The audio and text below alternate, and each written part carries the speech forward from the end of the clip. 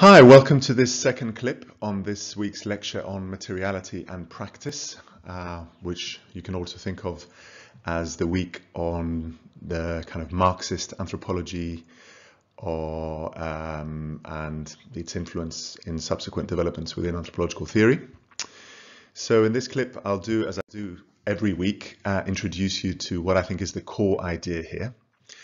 And the way that I've kind of tried to present it in this slide is in contrast to the diagram that has been guiding us since the beginning of this course. If you remember the opposition between universalism and relativism, which, if you remember, distributes similarity and difference according to the distinction between nature and culture.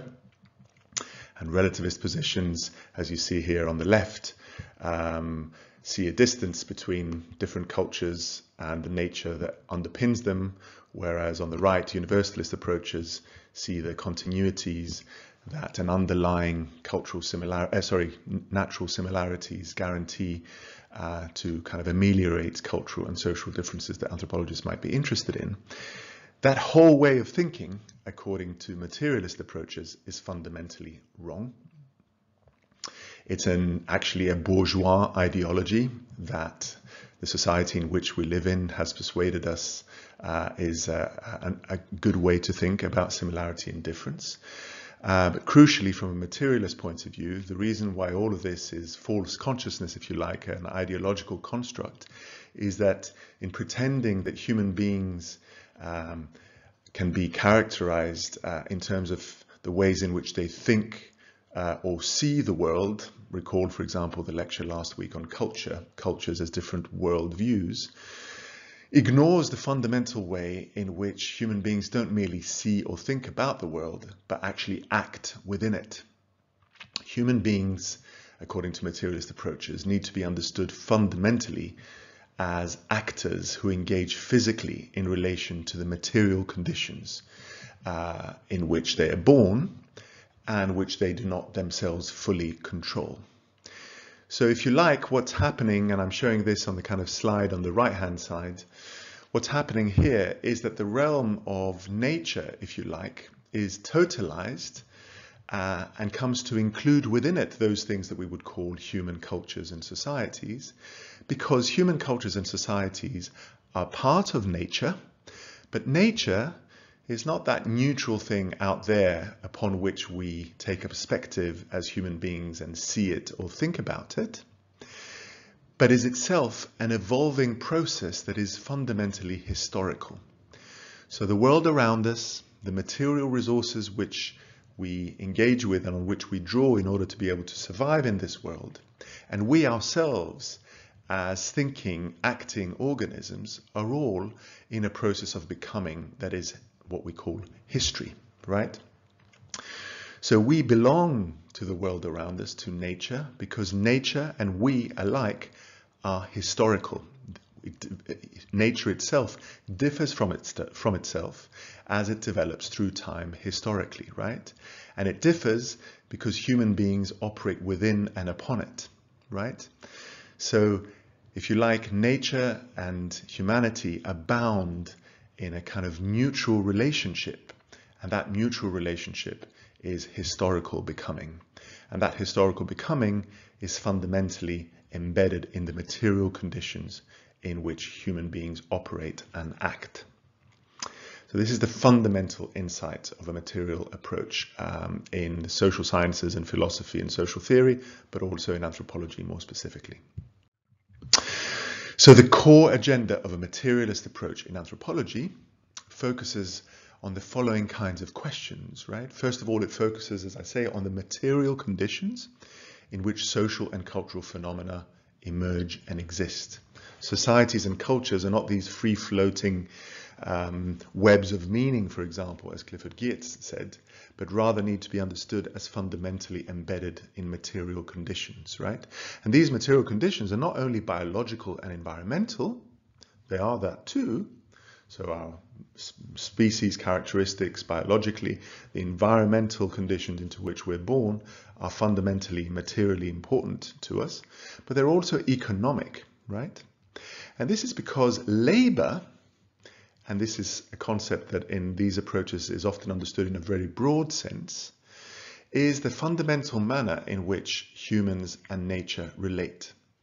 I am involved in the historical becoming of the world around me because I interact with it, because I work upon it, right? I need to labor in this world in order to secure the resources and the wherewithal that I need in order to be able to continue existing. And that relationship of labor means that I'm deeply intertwined also in an economic sense with the material conditions that give rise to my particular positioning in the world, right? So not only questions of nutrition, of human ecology and of livelihood, but also questions of distribution of resources and who has the power to control those resources are fundamentally interesting to material approaches in anthropology. This question of power and its unequal distribution, right? So this immediately raises questions of inequality, of exploitation, and of conflicts within history and society, right?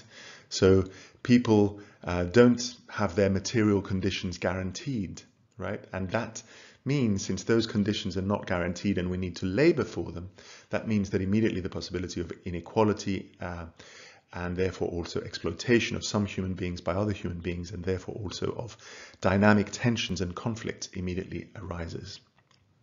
So approaches such as these really emphasize historical dynamics and the emphasis is on the potentials for transformation of material conditions, right? And the goal of the approach is to explain social and cultural phenomena, if we're anthropologists, with reference to these underlying conditions and dynamics, right? I would say, harking back a little bit to some of the skepticism that I expressed in the first clip, and this is of course my own opinion, but nevertheless I think it's fair to say that because of this kind of tendency to explain society and culture with reference to underlying material dynamics, there's often a tendency towards reductionism in materialist approaches in anthropology. Remember this question of reductionism that we discussed when we were talking about Durkheim in the second lecture and his kind of anti-reductionist stance. He wanted to see social phenomena in and of themselves rather than reducing them to, in his case, underlying psychological explanations. Here we have a tendency to make a virtue of reducing things to underlying mechanisms, and particularly a tendency towards economic determinism, right? So the ideas, as I was saying in the previous clips, that people carry in their minds are froth that really are just expressions of underlying economic relations and economic dynamics, right? So there's a fundamental general premise to materialist approaches in anthropology, and that is this kind of idea that material stuff, materiality, is somehow more real than other things that we might be interested in as anthropologists, and therefore furnishes the ultimate baseline for our ability as anthropologists to explain social and cultural phenomena. The material is the most real aspect of the world. So here are some of the core questions that we might ask about materiality in practice if we adopt this kind of approach. Here's some typical questions that, anthropologists who ask these questions kind of tend to fall into a materialist camp within the discipline or within anthropological theory. What are the important resources in any given social context and who controls them? What social fault lines does this create? What are the fault lines of opposition, of conflict, of exploitation in any given society, right? How are these fault lines expressed locally? And how is the broader regime of power that underpins them and that is at stake in them legitimated, right? How can we understand this historically? Materialist approaches, because they're interested, as I said from the beginning, in seeing humanity and nature embroiled in a process of historical becoming, are always interested in diachronic emergence of the phenomena that they're looking at.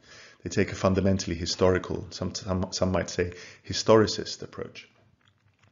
And how do these dynamics fit within broader global currents of a political economy seen on a larger canvas? So even if you're looking at a very specific instance or particular society or cultural phenomenon or development or case study, as a materialist anthropologist, you'd always want to look at that in its broader context of the kind of big currents of economic and political and social history.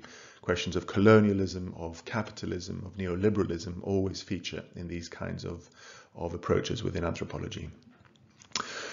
Through what social, economic, and political arrangements and practices does this regime get reproduced over time, right?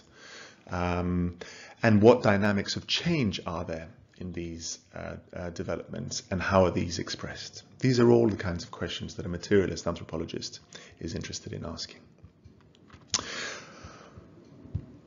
Okay, so that's the core idea for this week, the core approach. Just to give you a kind of sense of the clips that follow, I'm going to start with a clip in which I basically give you the rudiments of Marx's thinking. That's of course something that we could devote a whole course to, so I'm only going to give you a very, very, very brief kind of flavor of what Marx's thinking involved, and particularly with reference to the concepts that have had an influence within anthropology, in order then in a further clip to give you some brief examples of Marxist analysis in anthropology. Then a further clip will look at certain other approaches that are allied with Marxism within anthropology, but are not strictly speaking Marxist in themselves, but are kind of influenced by him. Then I'll have a clip on some criticisms, as I always do, and then I'll have a little supplementary clip, an extra little clip, where I'll talk about softer versions of materialism, non-Marxist approaches that are also materialist in various other senses of materialism, which see things, objects, as constitutive of social life rather than determining. And I'll explain a little bit more about what I mean by that in that clip. So we've got a fair number of clips this week, but I hope that they're going to be shorter in duration, so I won't overburden you with too much to watch. So see you in clip 3.